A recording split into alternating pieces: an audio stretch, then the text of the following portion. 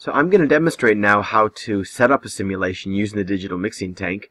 I'll just start off with something simple, and then we'll kind of graduate to more advanced features as the movies progress. But just to summarize here, the DMT lives within Rhino. Rhino is a general-purpose three-dimensional modeling and visualization software package. The DMT is a plugin that sits inside Rhino and takes advantage of Rhino's built-in visualization and meshing functionality. So Rhino is very powerful. It does more than what the DMT does, but it also does what the DMT needs quite well, which is why we built a plugin for it. So when we have our DMT tab open, the first pane we see within the model view is the simulation tab. And the simulation tab is where we specify general simulation parameters. This is where we specify the viscosity of the fluid, given in meters squared per second, a kinematic viscosity. And we specify a specific gravity. And here you'll note that I'm preparing to simulate a system of water. It's here that we specify the resolution of the system. So this particular simulation will have 100 lattice points per impeller diameter. I can make that whatever I want it to be. It's here we specify the total simulation runtime. So as set up, this simulation will run for 10 seconds. The impeller will spin for 10 seconds. And I'll get to in a minute where we specify impeller velocities and such. It's here where I specify the frequency of data output. So this data output interval is how frequently we're going to be outputting key simulation statistics. Think power number, pumping number, forces, side forces, torques, etc. Is how frequently we're going to be sampling, again, those mechanical properties. Let me skip steady state for just a second. I'll get back to it, but let me speak to these other two first. VTK slice interval. This is the frequency with which we will print 3 slices of the flow field. These slices exist in the XYZ planes, mounted, or rather centered about the impeller mount point. So these are pretty cheap when it comes to memory, so you can print these out at a pretty decent frequency without too much concern about exhausting your memory. But again, they're not the full output. They're not the full three-dimensional output. They're just slices that extend through the flow field, but are very useful for diagnosing and presenting what's going on in the system. The VTK volume interval is the frequency with which we're printing out the entire fluid volume. And these files can get big. I mean, many of our simulations have, hundreds of millions of lattice points. And so the entire volume contains all of those points. And at each of those points, a litany of thermophysical properties and mechanical properties, velocity, EDR, vorticity, etc. So these files can be huge. They can be many gigabytes, and they can fill your hard drive. So be judicious with how frequently you print them out. They make very compelling images, very compelling static images of how things like vorticity, EDR, velocity, and such are evolving through your system. But be careful about making too many of those, because again, they can fill things up pretty quick. If you want to make movies, do it using slices. That's what we recommend. Down here, particle properties. In this simple simulation I'm setting up today, I'm not going to put any particles in there.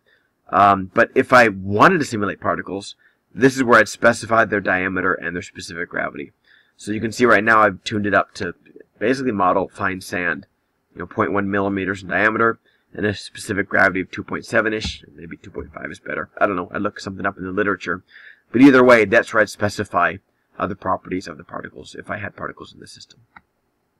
So with that simulation pane all specified and ready to go, let's import some geometry and build the system.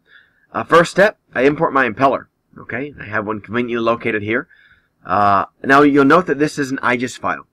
The DMT internally generates and uses STL files. Okay, but we prefer to generate those ourselves because when we generate STL files, we're very careful to make them spatially uniform for use in our fluid structure interaction algorithm. If people feed us IGES files and SOLIDWORKS files, this is good. We can suck those in and convert them to nice, again, homogeneous STL meshes. If people feed the DMT STL files, it can get a bit confused because, again, oftentimes they're not sufficiently uniform and it can give spurious results. And so, again, we prefer IGES files or SOLIDWORKS files, parts or assemblies, whatever, when importing geometry into the DMT. So, again, this Russian is an IGES, so I load it in. It filled the area nicely. If it hadn't, I can always right-click on this Zoom Extends All Viewports, and that would just rescale the viewpoints to match the size of the windows in case the geometry is much bigger or the impeller geometry is much smaller than the current viewpoint. So when this geometry gets loaded in, we need to tell the DMT how this thing is spinning. We need to inform the DMT where the axis of rotation should exist in this system. And so for this Rushton system, we're just going to do a vertical impeller. And so this axis of rotation is going to go from 0, 0, 0. Note the W there when I defined the origin of this axis of rotation. I'm going from 0, 0, 0. And the axis of rotation goes to 0, 1, 0. So again, all I'm defining here is the y-axis. And it was convenient that I defined my impeller when I made it in SolidWorks such that the axis of rotation was aligned with the y-axis. I did that by design. I think it works well. But at the end of the day, we can put anything we want into the DMT and it'll figure it out. But it just makes it easier if things are already aligned when they were made in, say, SolidWorks to match, common mixing geometry assumptions, which is gravity is aligned with y, and the axis of rotation for a vertical impeller is aligned with y as well. So again, the endpoint is 0, 1, 0, and the W here matters. That implies that we're choosing a point within the worldview. So I'll put enter there, and it's done. It's set the mixer axis, so it's ready to go. We've told the DMT how this thing is going to rotate. And note that you can click if you want to. Click here to define the axis, click there to define the endpoint. That's fine. I prefer putting things into the command line, but not everyone likes that, so you can click if you want to, just as well. So okay, now we need to specify the RPM, how frequently this impeller is going to turn, how many turns per minute. I'll make it 60. So this is, let's see here. If I look down here, I can see the coordinates of my cursor. So this guy is about 0.1 meters, negative 0.1 meters. So this is a 20 centimeter impeller. It's going to be spinning at about 60 RPM in water. So that's what we're building right now. Alright, so I've specified the axis of rotation, the mixer axis. I've specified its rotation rate. Let me go ahead and move it to its mount point and then build a tank. So I'm going to say this thing sits, let's say it sits a 1 diameter above the bottom of the tank. So I'm going to move this. I select it all by hitting Control A. I'm going to hit move. Again, that's a built-in Rhino command. And I'm going to move it from the origin. Again, W, 0, 0, 0. And I'm going to move it to, again, I could just click if I wanted to. You could just use the GUI.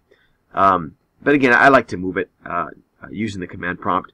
So I'm going to move it to a position, what did I say, 40 centimeters above the origin. So I'll say W0. I'm not going to move it anywhere in the X. I'm going to move it 40 centimeters up in Y. And I'm not going to move it anywhere off center in Z. So this will be centered in the tank, but 40 centimeters up off what will become the bottom of the tank. Okay, it's moved.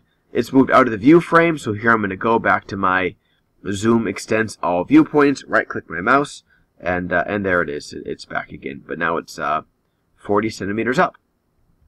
So I have my impeller. I have I'm going to define my tank now, and we'll be ready to rock and roll. So I'm going to create a canonical tank. So you can import a tank. That's fine, but just for simplicity, I'm going to create a canonical tank. That is, I'll use the DMT to build a very simple tank and get this thing running. And so I'm just going to say this tank has a diameter, let's say it has a diameter of 0.4 meters. Let's say it has a height of, let's say it's kind of long and skinny, 0.8 meters. Okay. We'll assume it's flat bottom. You can give it a conical bottom, and this is where you specify the angle of that cone. I'll just make it a flat bottom with 0, and I'll say this the baffles are, let's say they're 1 centimeter thick. Okay. And there we've built our tank. So I'm going to right click here to extend to all windows. I'm sorry, extend to fill all windows. And there's the tank we built. And again, this is just using that canonical tank feature, which canonical tank, which I just selected a moment ago. In a next video, I'll show how to import your own tank. It's just as easy. In fact, it's easier because you've already constructed it in, say, SolidWorks. You're just loading it in here. But recognize you don't have to import a tank. You can just build one automatically within the DMT if you want to get up and running very quickly. So here we have our impeller. We have an RPM specified. Here we have a tank. It's already built per the geometry that we built. We specified the simulation parameters. We're done. We're ready to run the CFD simulation. So I right click and I choose how I'm going to export and save this. I can either export and just save the files for future use. I can run the DMT solver right here on my local machine, or I can send to the cloud and run remotely. So again, you realize at this point, we're finished in a very general sense, and we can run the simulation, and it'll print key statistics, things like power number, flow number. It'll make nice movies. It's ready to go. And that's all it takes to get started with a very basic simulation within the DMT. So no meshing, no fussing around with any sort of tests, or rather a meshing test. It's ready to roll. And again, next movie will illustrate some more advanced features, that is adding particles, adding probes, etc. But if you want a simple vertical impeller, you're done.